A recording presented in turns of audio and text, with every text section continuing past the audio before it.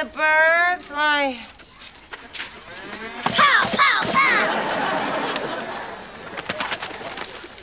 You call this a park? I find it dull. The scenery's totally lacking in imagination. Why did we have to bring him? Well, the more the merrier, except when you're talking about chins. My Aunt Miriam had more chins than the Chinese phone book.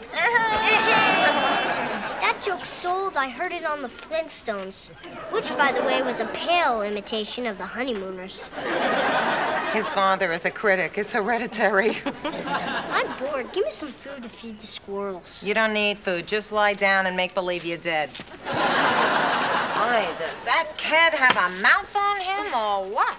Does he take after his father? Who knows? I met his father for 5 minutes, and that was enough. Apparently. I didn't want him. Next thing I knew, he was on his way, and now I'm stuck with him. I'm just furious with Mr. Sheffield. The little boy's father? No, the little girl's father. The little boy's is Mr. Bradley. You call them both Mr.? Well, I don't really know either of them that well. What?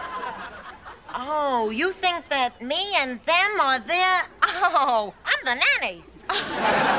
Hey, Frank, don't aim that at her. Good boy.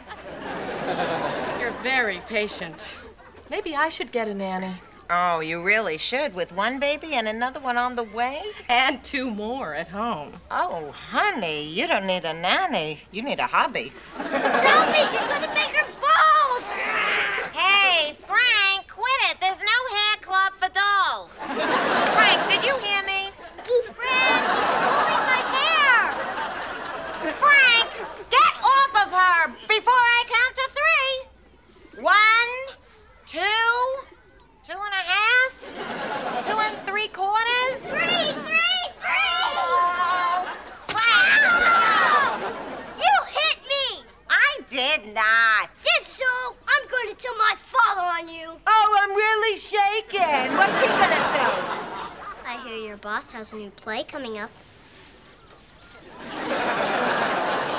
Who are you, Siskel and Ebert?